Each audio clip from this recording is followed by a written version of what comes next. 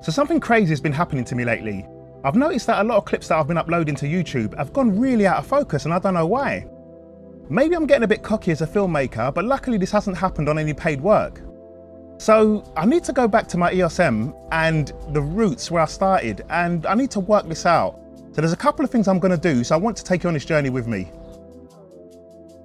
So one of the things I bought to help me is a 7-inch monitor, which I'm going to use on my Blackmagic and on the Ursa and on the BGH1. But I wanted something small for my EOS-M. So this is why I built this contraption, which you can see in front of you. Now, what we've got here is an EVF magnifier, and we've got a Raspberry Pi case with a screen inside. And I've used this now to be my tiltable monitor for my EOS-M and to use as a EVF to help me focus. Now, I want to show you some clips, and I need to know in the comments if I've nailed the focus or not, because it's not a very high quality screen, but it was decent. So let me know what you think, guys.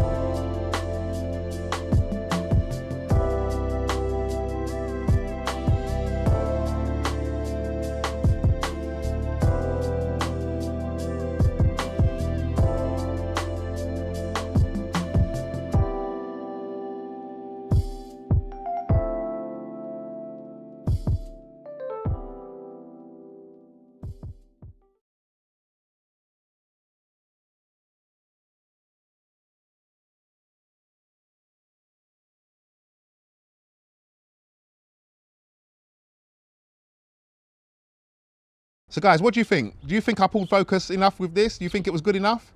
I mean, this is a really crude design with some crude cuts and, you know, just a quick mashup of bits and pieces, but it works really well. And it will only cost about £30 to make, but I think it worked really well, but I need to know what you guys think. So let me know in the comments what you think, and if you want me to, you know, rip this apart and go through a build video, because it might be something that you're interested in. And also, what do you think of my new lens? It's a C-mount lens, what I got from AliExpress for, I think it's about £18. It's a 35mm 1.6 aperture. I think it's pretty nice. I think I'm going to use this a lot now on the on my Canon Eos-M. But yeah, let me know what you think, guys, in the comments. Take care, and I'll see you on the next one. Later.